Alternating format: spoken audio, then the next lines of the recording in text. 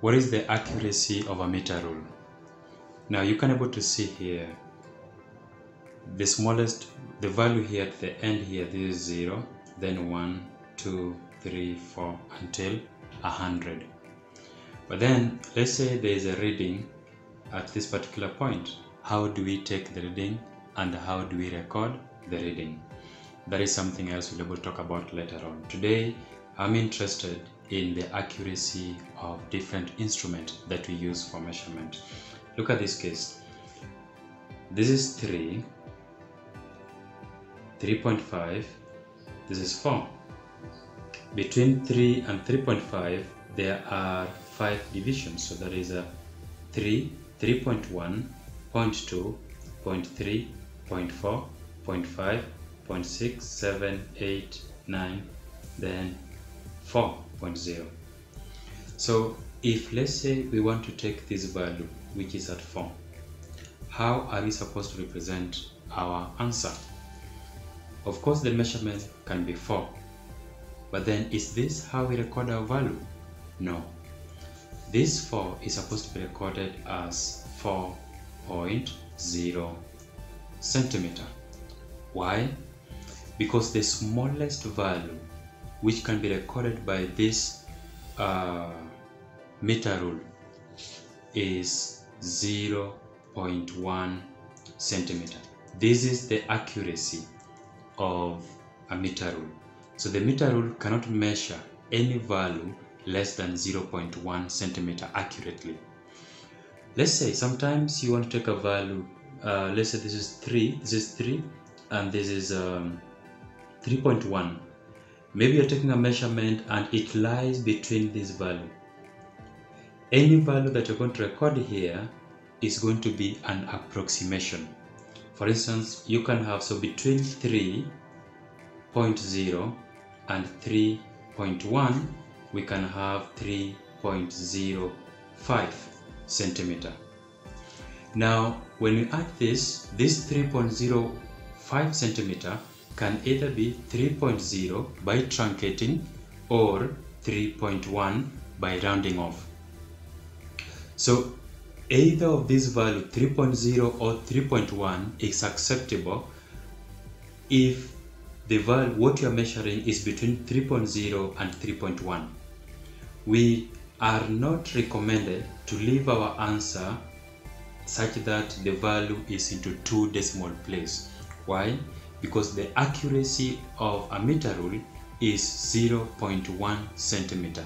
That means it can measure up to 1 decimal place accurately. Let's say you're supposed to record your values of length on a table.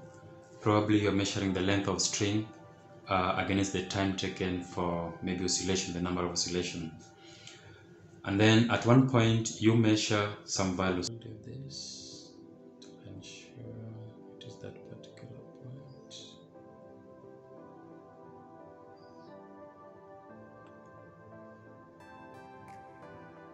I think it is in line. Now look at this carefully. This value here, this is 30, this is 31. This line passes between 30 and 31. Will we write it as 30.5 degrees? Will we do that?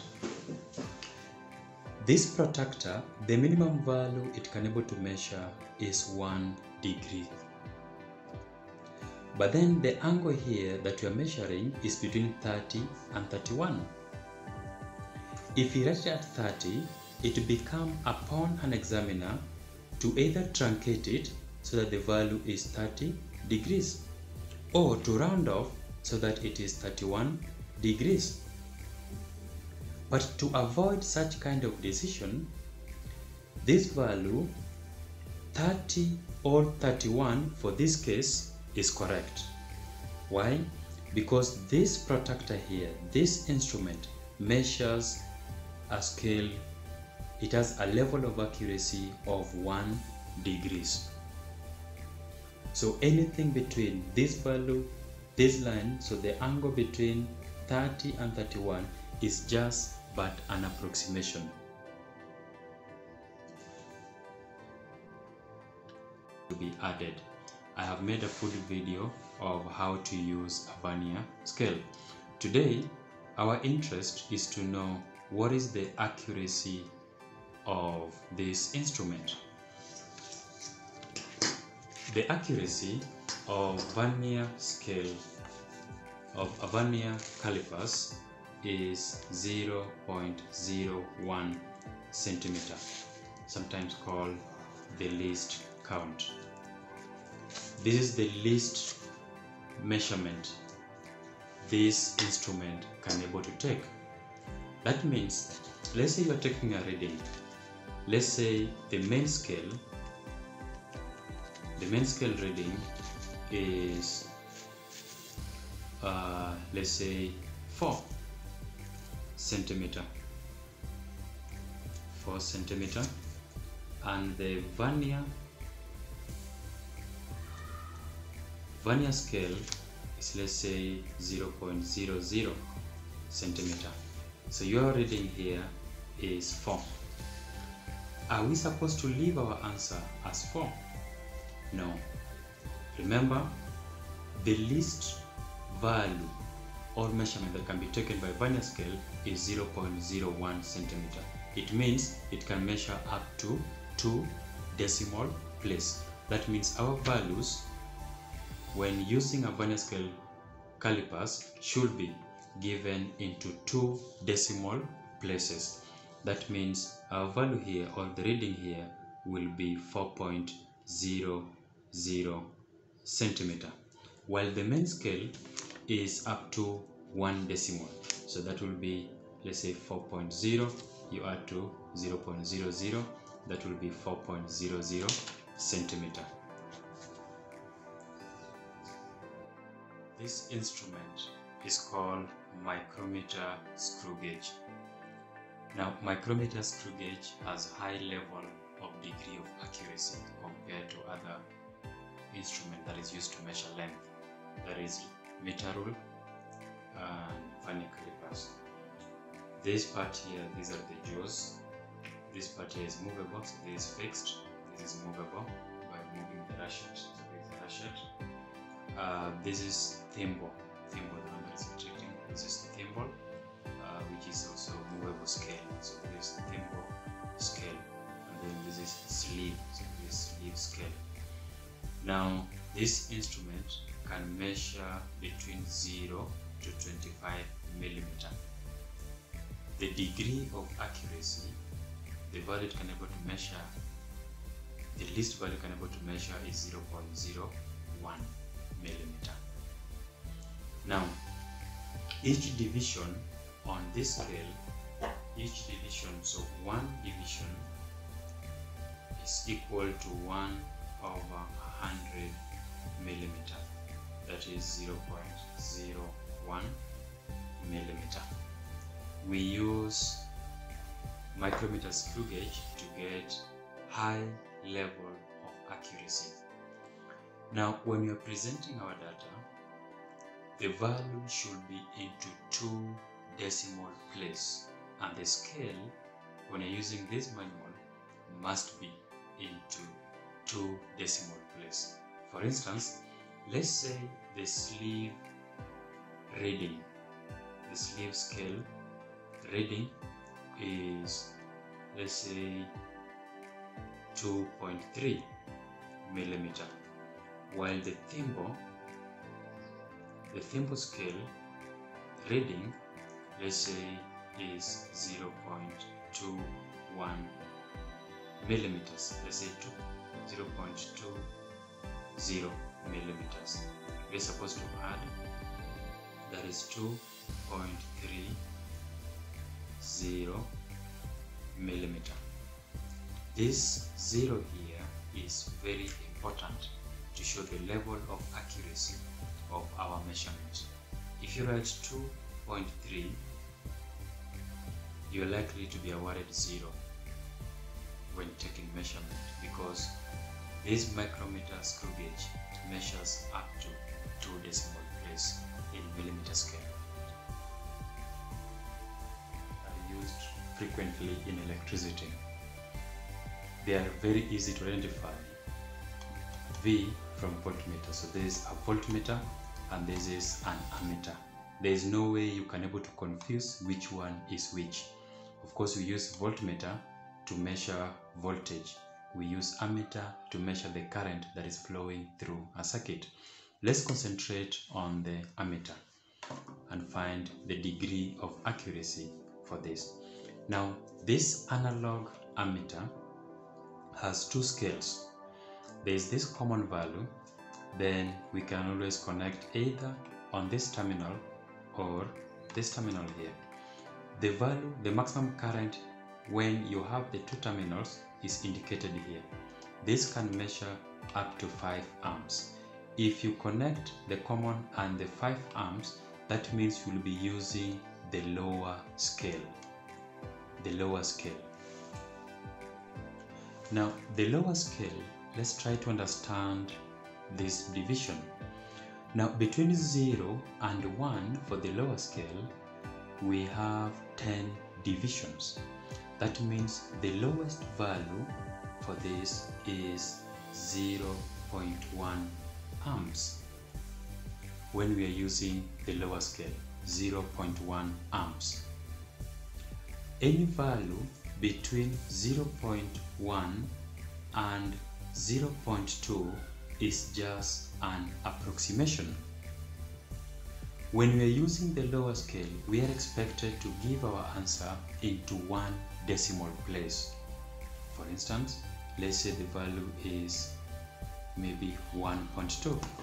So our answer will be 1.2 amps. Let's say our value is 2. If we find that the current flowing is 2, we don't write it as that way. We put 0 here because this instrument is designed, when you're using the lower scale, is designed to measure up to 1 decimal scale. So this is the recommended scale. If you write 2 amps, you are likely to be awarded 0 when you are filling a table. When we connect from common and 2.5 amps, we will be using the upper scale. We will be using the upper scale. Now, the upper scale, there are 10 divisions which represent 0.5. That means each division represents, so if 10 division is equal to 0.5 amps, that means 1 division is equal to 0.5 divided by 10, which is 0.05 amps. It therefore means that when we are using the upper scale, our values can be recorded up to 2 decimal place. Our values can be recommended up to 2 decimal place. So that means we can have, let's say for this case here, when recording 1, we can have 1.00 amps. When having, let's say 1.5, at that point 1.5, so that will be 1.50. But then let's say we have this particular point here. So each small division is 0.05. That means from here to here will be 1.5, 1.5, 1, 1.52. So it means this will be 1. So there is 1.5. The two divisions, that will be 1.6. The next 2 divisions, that will be 1.7. Then this particular value here, this will be 1.75. 1.75 amperes. So it therefore means that when using this instrument, you are allowed to give your answers in 2 ways. That is into 1 decimal place or to 2 decimal place, and that is the disadvantage of using analog meters. Now look at this. This is a digital, here is called a stopwatch. I have made a whole video of how to use a stopwatch. Now, what is the degree of accuracy of a stopwatch? A stopwatch can able to measure up to 0.01 seconds. This is the degree of accuracy of a stopwatch. This value here, this is 16.6. So you can able to see this is 0. We have to include it when recording time. So that is 16.60 centimeter. A stopwatch measures, for this case here, this measures up to 2 decimal place. I can't really time, probably it will be a little bit difficult, but let's say you read a value of, let's say, 19 seconds. In terms of level of accuracy, you will be awarded 0, while maybe probably you are filling a table. So we are expected to give this into 2 decimal place. That will be 19.00 seconds. Stopwatch has accuracy of 0.01 seconds, and therefore the value we are recording must be into 2 decimal places. This instrument is called a protractor, used to measure the angles between lines, between surfaces. Now, let's say we want to measure this angle. I'll call it angle X, angle S. So to do that,